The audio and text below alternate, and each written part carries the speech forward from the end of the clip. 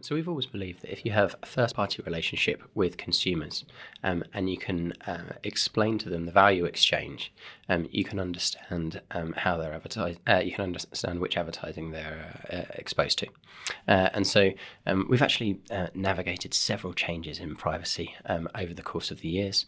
So the changes to third-party cookies is just another one of those.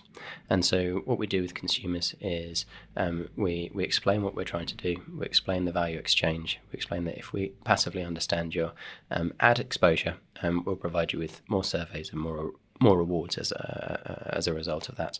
And consumers are completely fine with this. An example of that is understanding consumers' exposure to out-of-home advertising. So way over half of our panel are happy to provide us with location data. We ask them to turn this on. They turn it on. The exchanges that will give them more surveys as a result of that, and then we can understand their exposure to out of home. Equally with digital advertising and the movement and the loss of signal, we have various different technologies which are in our app which allow us to understand their exposure to this advertising, not just using pixels, but also using metering technology that understands everything that they do on the device.